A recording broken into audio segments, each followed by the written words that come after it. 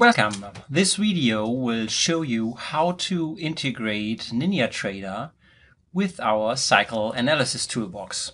So first of all, in order to get the scripts which will run in NinjaTrader, please switch to the Build Integrate Your Apps section once you have logged into the Cycle tools and click the NinjaTrader link. This will take you to a page where you can download the pre-built NinjaTrader scripts here. So once you've downloaded the scripts, you will have a local file called CycleExplorer indicator for NinjaTrader 8. So this zip file can then afterwards be imported in your NinjaTrader. So let's show you how to do this. So just open your NinjaTrader and import a new script, so a NinjaScript add-on. Once you've clicked the import section, you can then switch to the folder where you have saved the file which you have previously downloaded from the integration link, and then just simply open the zip file which was included in the download. Click OK, and then the new script will show up in your NinjaTrader platform. So once you've imported this script into NinjaTrader, you will be able to run the CycleExplorer from your NinjaTrader data feed. So that's okay. So now we have integrated the script into NinjaTrader here, so we can close the file here.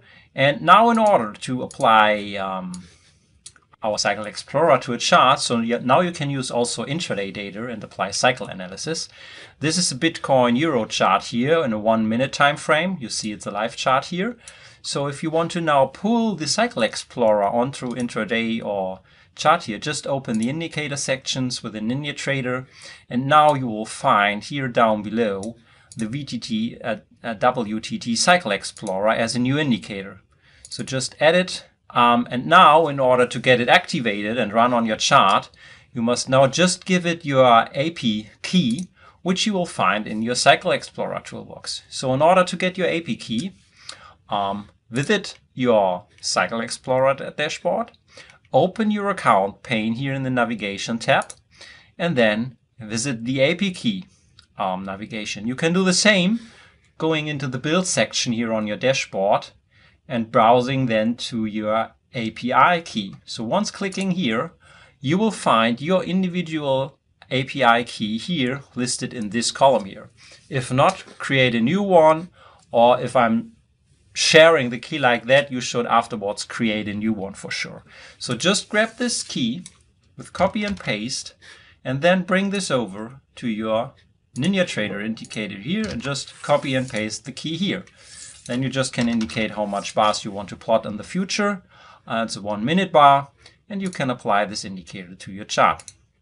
And you see down below here that the CycleExplorer is now automatically calculated and also be rebuild every minute.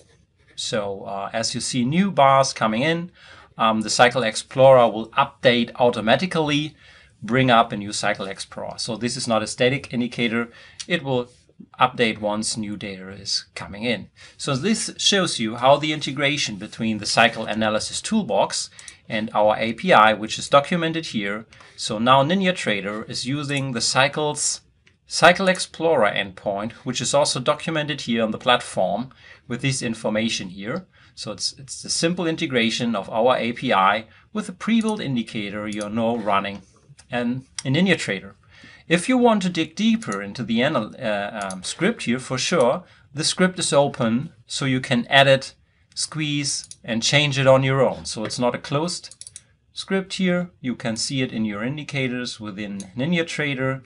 And you can open the CycleExplorer here, so you can see that this is the call to the API cycle.tools, and it's using the endpoint CycleExplorer here. So it's a pre-built script which allows you to run the CycleExplorer within NinjaTrader with just some simple click.